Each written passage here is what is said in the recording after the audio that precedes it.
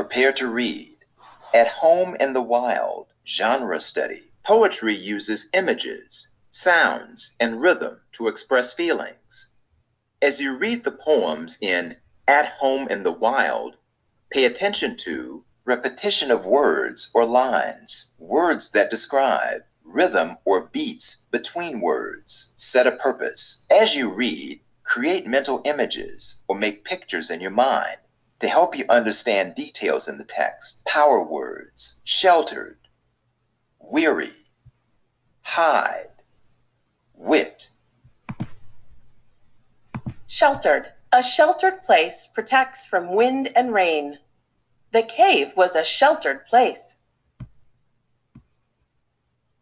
Weary. Someone who is weary is very tired.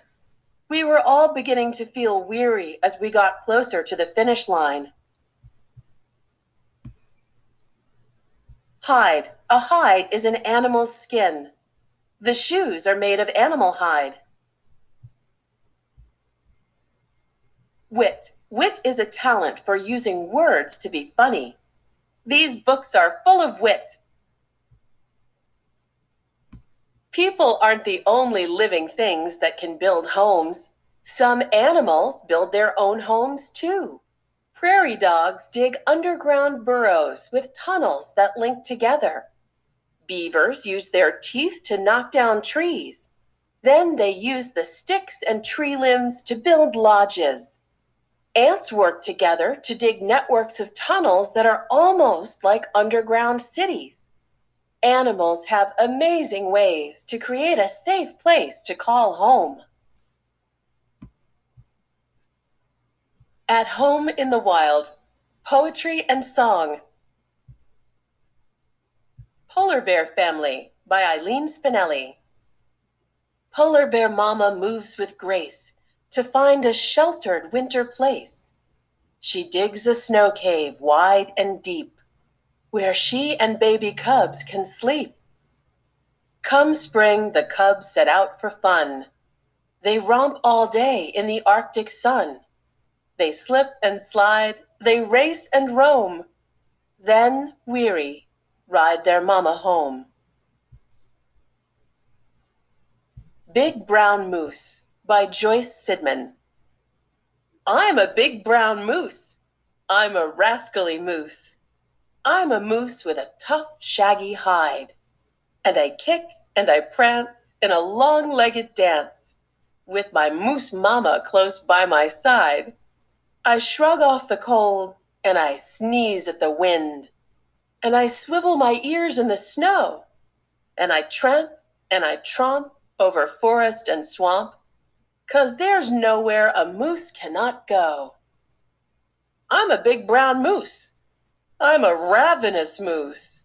As I hunt for the willow and yew, with a snort and a crunch, I rip off each bunch, and I chew, and I chew, and I chew. When together we slump in a comfortable clump, my mountainous mama and I give her a nuzzle of velvety muzzle. Our frosty breath drifts to the sky. I'm a big brown moose. I'm a slumberous moose. I'm a moose with a warm, snuggly hide, and I bask in the moon as the coyotes croon, with my moose mama close by my side. Over in the meadow. Over in the meadow, in the sand, in the sun, lived a sweet mother frog and her little froggy one. Croak, said the mother. I croak, said the one.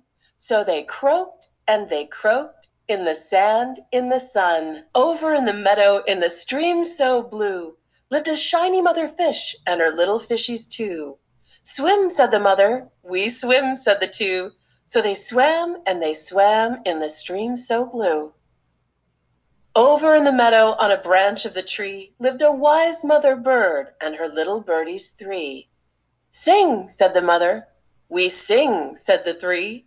So they sang and they sang on a branch of the tree. Over in the meadow, at a den near the shore, lived a mighty mother wolf and her little cubs four. Howl, said the mother. We howl, said the four. So they howled and they howled at their den near the shore. Over in the meadow, in a busy beehive, lived a fuzzy mother bee and her little bees 5. Buzz, said the mother. We buzz, said the 5. So they buzzed and they buzzed in a busy beehive. The Cricket, by Alberto Blanco. The night contains his wit, his music, and his silence, for each star is a cricket in the grass of the sky.